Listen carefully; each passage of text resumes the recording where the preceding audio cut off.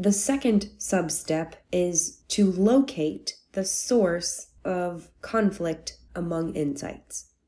Conflict can come from many places.